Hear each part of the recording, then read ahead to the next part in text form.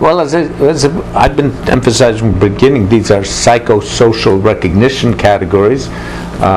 Meanings arise in the heads of people. They are excited or focused or constrained by what is in the textual or the graphic artifact, whatever the communicative medium is.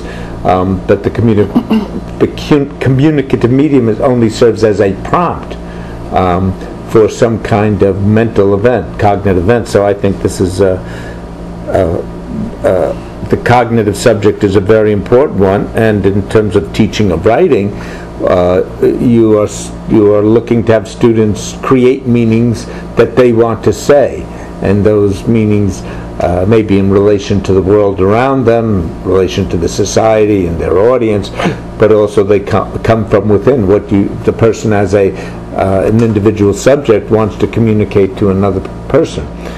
Now, this then suggests that it is worth inquiring into what are the psychological processes by which meaning is identified and brought into shape, located, received by the others.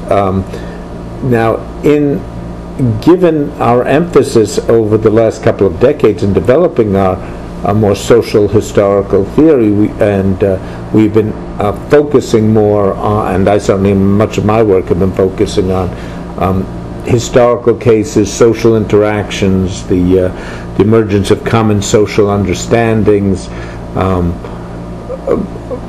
But now I'm returning to some questions about cognition, and I think people may be better qualified than myself should also be looking at the interaction between cognition and genre. One of the difficulties I've seen in cognitive work to this point is that it tries to identify cognitive procedures apart from responsiveness to situation, apart from responsiveness to social development, and also interaction as focusing the attention and focusing one's resources.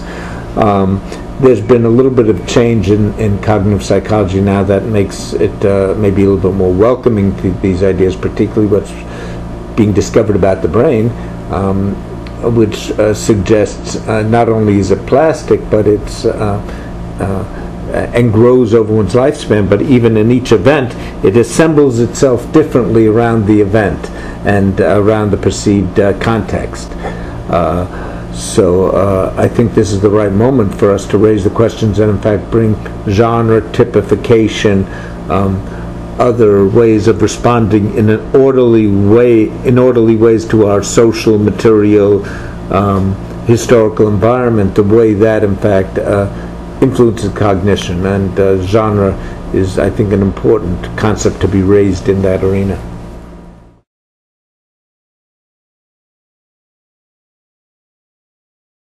I would just add to that what I would be interested in emphasizing, which is that the cognitive subject is socially shaped, and I think that we run the risk in putting too much emphasis on cognition in seeming to make meaning and genre as part of meaning as into a subjective phenomenon, and I would always want to see it as a social phenomenon. In other words, yes, it's in your head, but a very, very great deal of what is in your head got there from somewhere outside your head to begin with. And I just don't think we should lose sight of that that's what these typifications really signal, is patterns that are socially perceived and socially determined, and that comes from outside the individual subjectivity.